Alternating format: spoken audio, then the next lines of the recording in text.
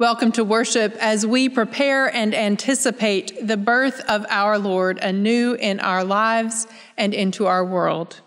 I am Reverend Rebecca Luter, the pastor at Farmington Presbyterian, and we pray that you would know God's presence with you wherever you are in this time of worship. Even when we can't gather in person, Emmanuel, God, is with us. Even when some Christmas traditions have to go, Emmanuel, God is with us. Even when we can't sing carols beside each other, Emmanuel, God is with us. If you are worshiping at 11 o'clock on Sunday, I invite you to greet one another in the chat with "God be with you," for indeed, Emmanuel, God is with us.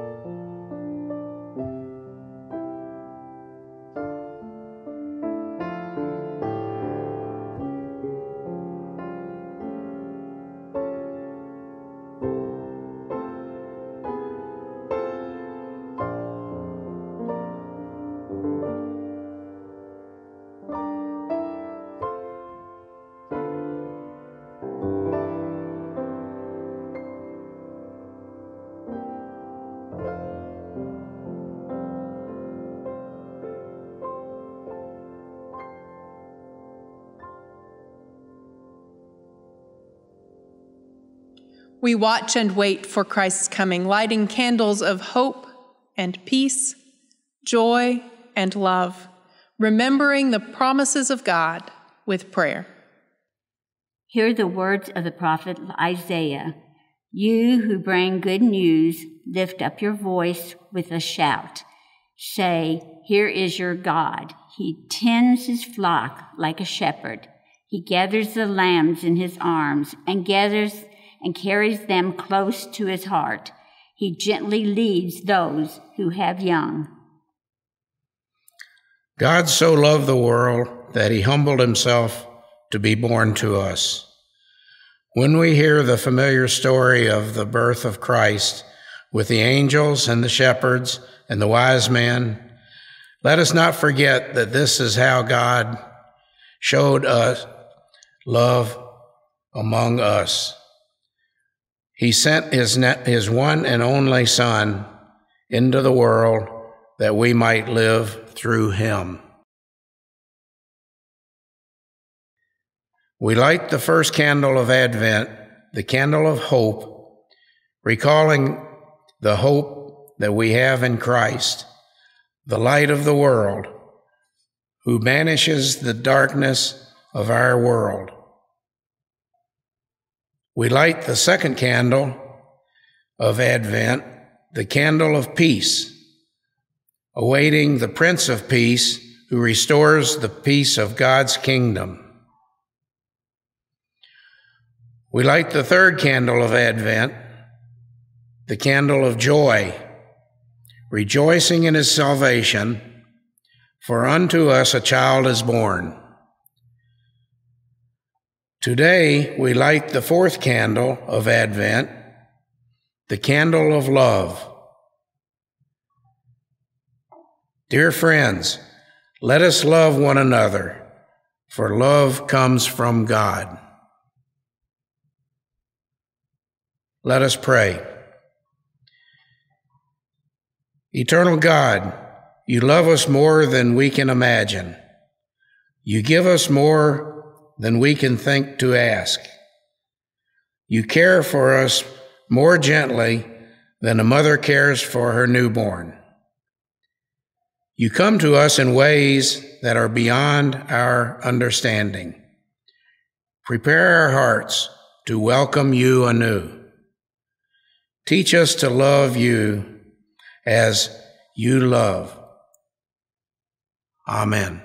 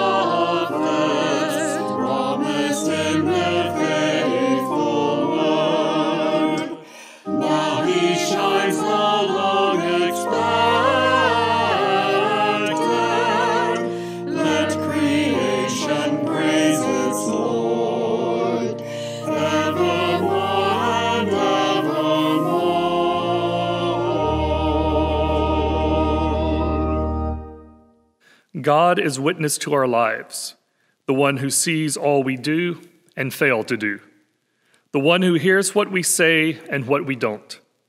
God is also the one who forgives us, cleanses us, and dwells with us. Let us draw near to God as we confess our sins together. God of love, all year long we pursue power and money, yet you came in weakness as an infant. As we lament this year the loss of shopping and hustle and bustle, you alone offer what is lasting that cannot be purchased. Forgive us, heal us, correct us. When we allow darkness to overcome the light, forgive us, Lord. When we reduce Christmas to gifts and food, have mercy on us, Christ.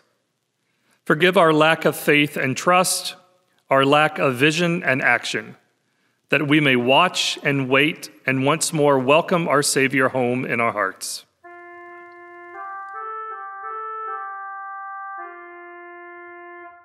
Lord, have mercy upon us. Christ, have mercy upon us.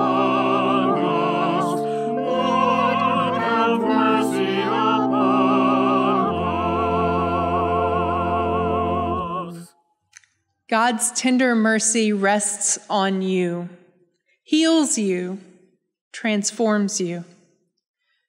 God's light breaks into our lives like light on the horizon, showing us the way. In the name of Jesus Christ, we are forgiven and reconciled, renewed and made whole. See the path that God has prepared for us, the way of hope, the way of peace, the way of joyful grace, the way of loving service. Glory to God. Amen.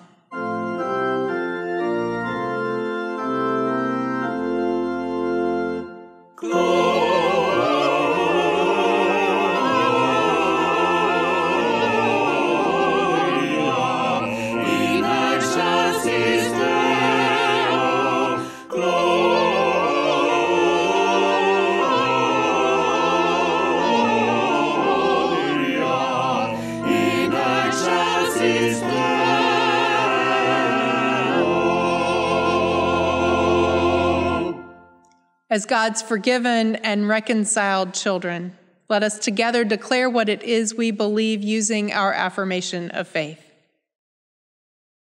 We believe in God the Father, creator of heaven and earth, the one who is full of patience, who is not afraid of silence, who does not need to fill each moment with activity and noise, the one who is beyond bluster and flurry, and who does not jostle for attention.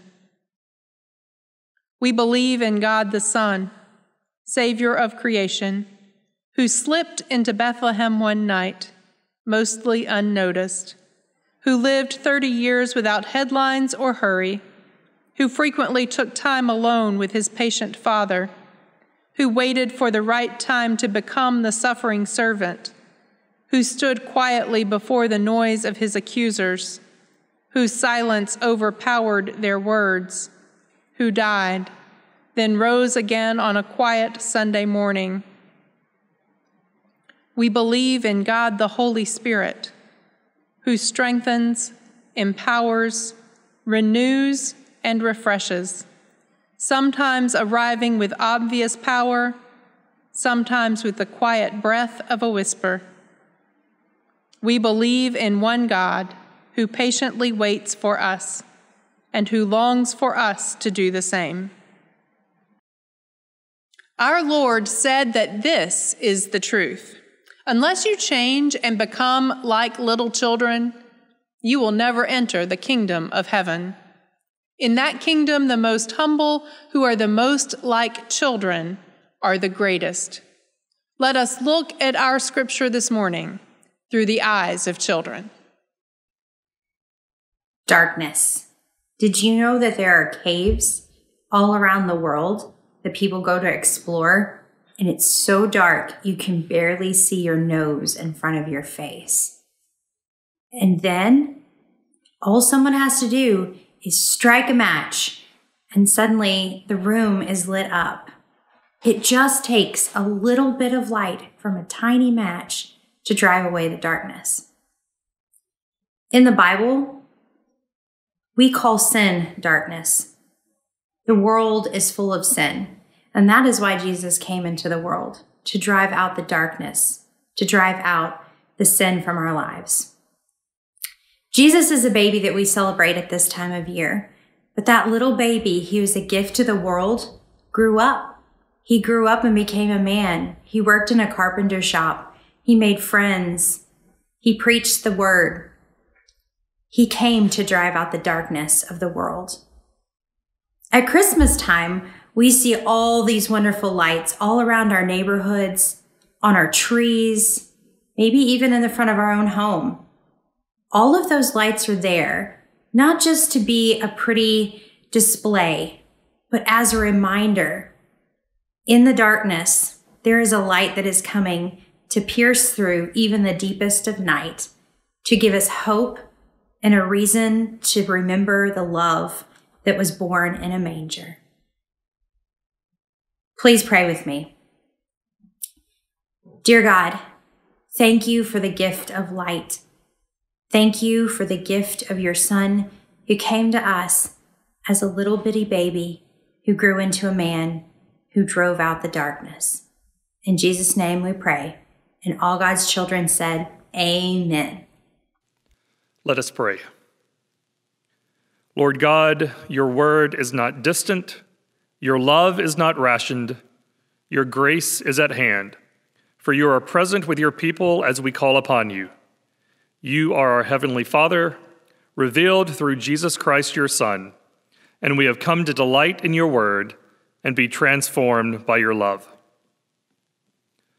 Our first reading today is from the book of Isaiah, chapter 49, verses 1 through 9.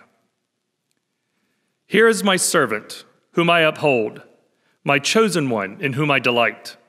I will put my spirit on him, and he will bring justice to the nations. He will not shout or cry out or raise his voice in the streets. A bruised reed he will not break, and a smoldering wick he will not snuff out. In faithfulness he will bring forth justice. He will not falter or be discouraged till he establishes justice on earth.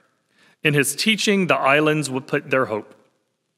This is what God the Lord says, the creator of the heavens, who stretches them out, who spreads out the earth with all that springs from it, who gives breath to its people and life to those who walk on it.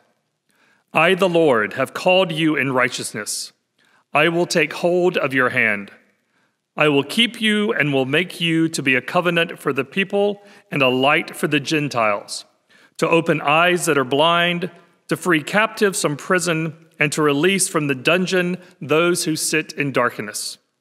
I am the Lord, that is my name. I will not yield my glory to another or my praise to idols. See, the former things have taken place, and new things I declare. Before they spring into being, I announce them to you. This is the word of the Lord. Thanks be to God.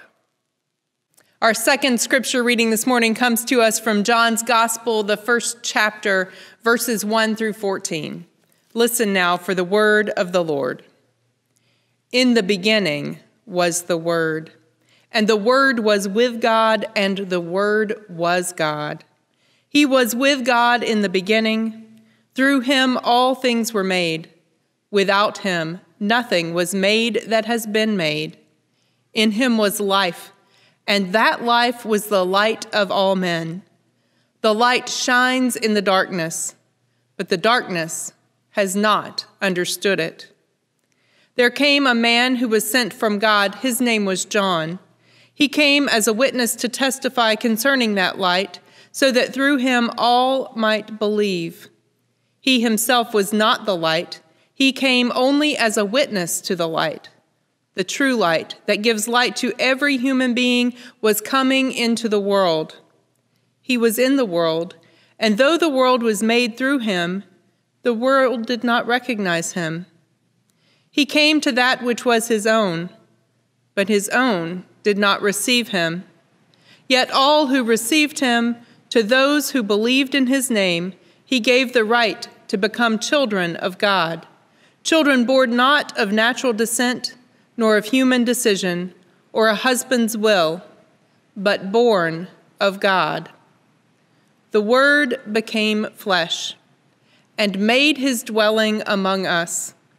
We have seen his glory, the glory of the one and only, who came from the Father, full of grace and truth. This is the word of the Lord. Thanks be to God.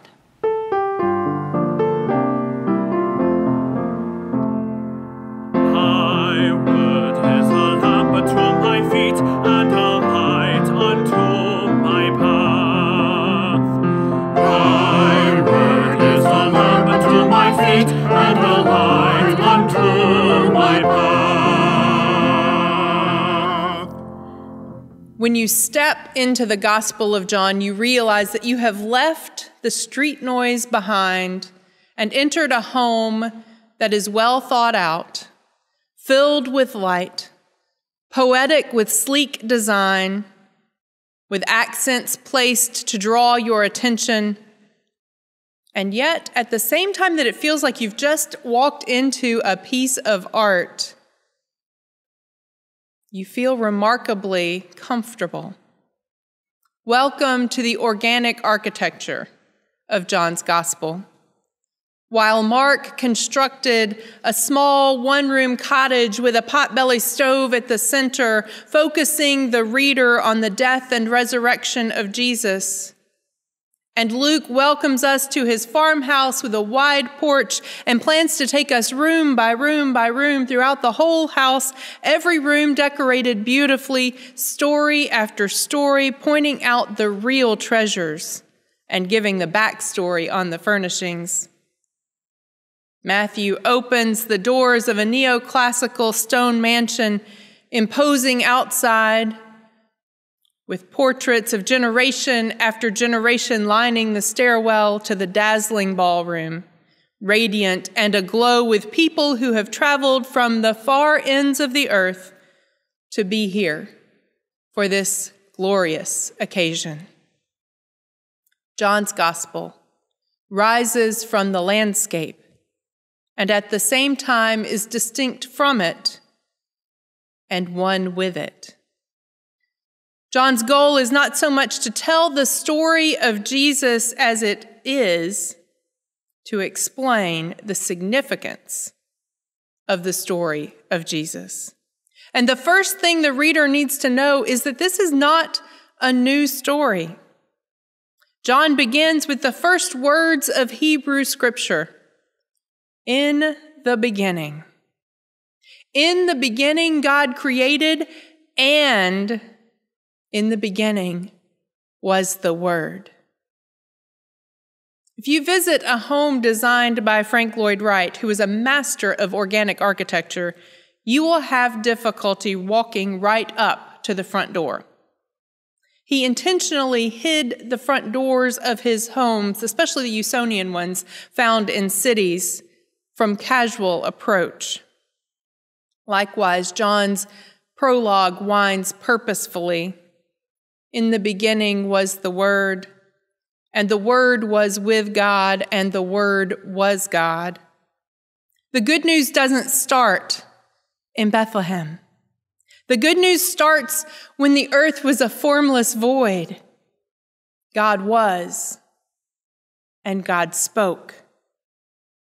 Let there be light. From the very beginning, God willed the darkness back by bringing forth light. In him was life, and the life was the light of all. And now the Word becomes flesh and dwells among us. Creation and redemption are inextricably linked, woven together. God formed humankind out of the ground and in God's image, and breathed into us the breath of life. And now the breath of life takes on terra firma, taking nothing away from God's image, and lives among us. Irenaeus, one of the early church leaders who lived and wrote about 50 years after the Gospel of John was written, wrote this: God became what we are in order to make us what God is.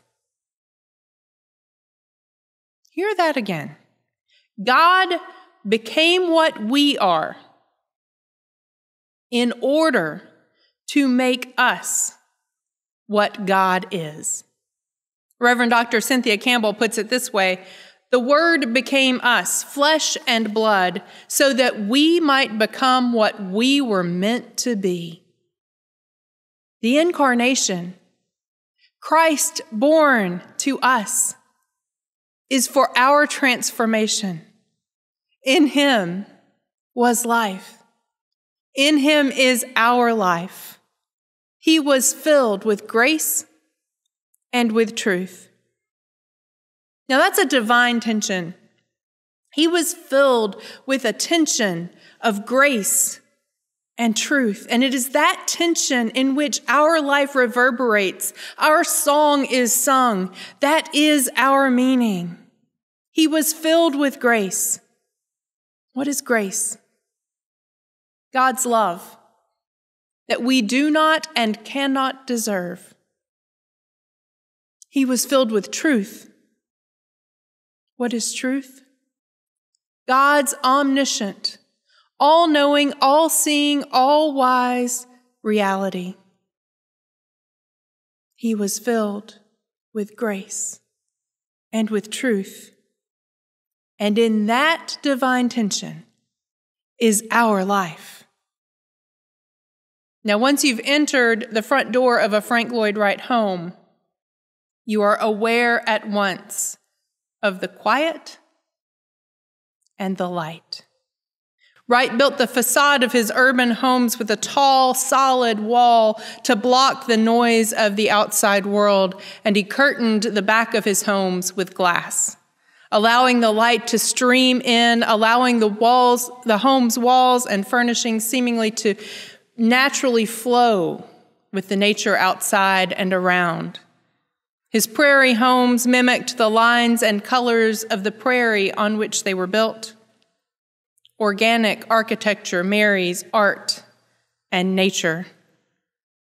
One of his most famous homes, Falling Water, blends into the wooded mountains around it, at the same time that its terraces imitate and accentuate nature's waterfall on which it sits. Now, here is the reality. Falling Water's cantilevered terraces have been sinking and cracking since the day the concrete was poured. Over and over again, they have been repaired and reinforced. We are not different. Our structural integrity needs to be regularly analyzed. We sink, we sag, we need restoration. And yet, structural engineers have accomplished amazing feats of engineering to embed steel cable beneath the surface of the walls and the floors deep inside Falling Water. And we who receive him, the Christ child, receive the power to be children of God, to be restored. We are meant to be organic architecture, connected so deeply with Christ that we blend into his nature and emulate his grace and truth. For in him is life and the light of us all. Amen. As we turn to God in prayer, if there are concerns on your heart and mind today, I encourage you to share those in the chat if you're worshiping with us at 11 o'clock, or to email them to us at church@farmingtonpres.org so that we can be in prayer with you. This morning, especially, I want to lift up that Rhonda Burns' mother, Linda, is in her last days on hospice care, and we do pray for all of Rhonda's family. Let us turn now to God in prayer. Inspiring word, move over the chaos in our world. Call forth form and order. As we prepare for your coming anew in our lives and our world, help us discern the places where you are coming to repair your good but broken creation. Illuminating word, pierce the darkness in our world. Call forth insight and understanding. Help us trust that your future is struggling toward realization even now in our midst. Incarnate word, indwell us. Call forth passion and purpose. Help us see ourselves and others as bearers of your image. Where there is brokenness, darkness, silence, empower us to repair, to be light, to speak your hope into being. Into your love and healing, we commend those who serve selflessly, those who are deployed to protect and guard, those who are deployed to respond to emergencies, those who are deployed to offer intensive care. And we commend those who are sick. Especially we lift to you Rhonda's mother, Linda. Lord God, we commend to you those who are grieving losses, loss of loved ones, loss of health, of income, loss of treasured traditions and gatherings. Holy Spirit, descend to us.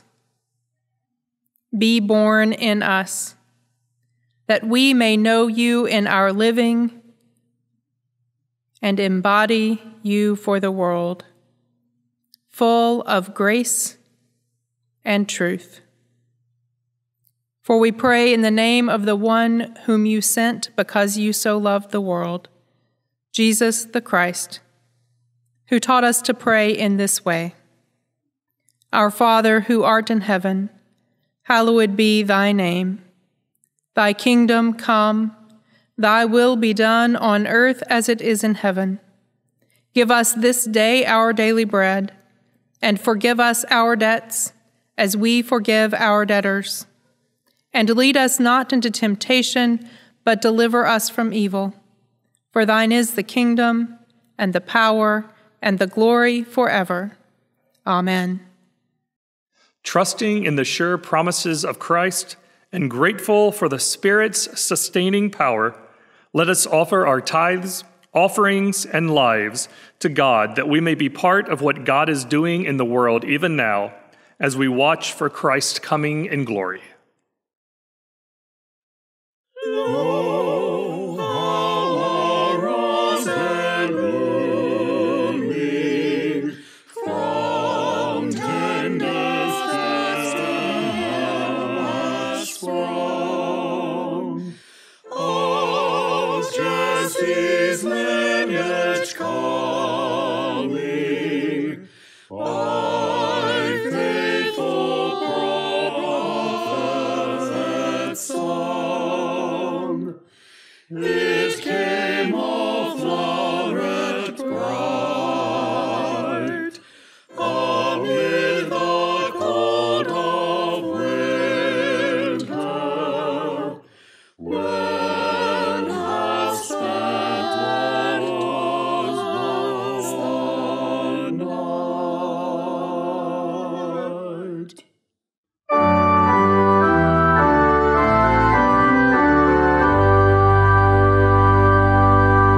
Praise God from whom the blessings flow.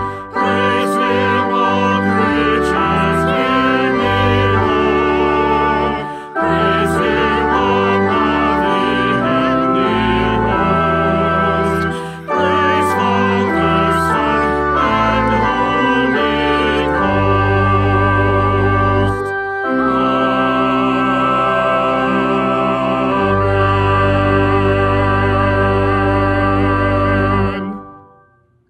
Join me in our prayer of dedication. We commit to holding the radical hope of Jesus, transforming darkness in ordinary and extraordinary ways, living as Christ's body here on earth, and giving our prayers, time, and resources to shine His light. Amen.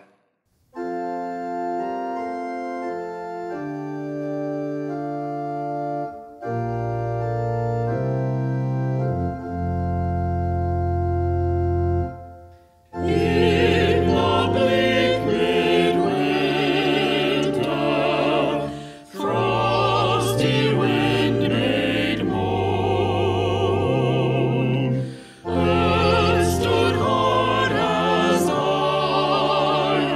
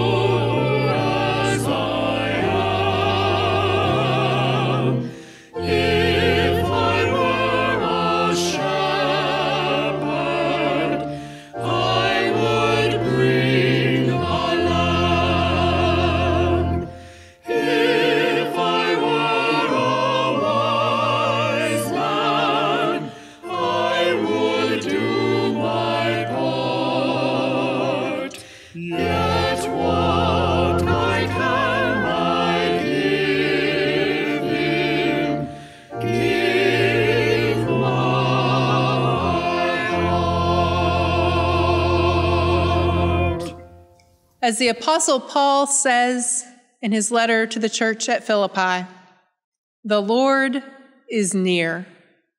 We are witnesses of the dawning of that great light come into the world, Emmanuel, God with us.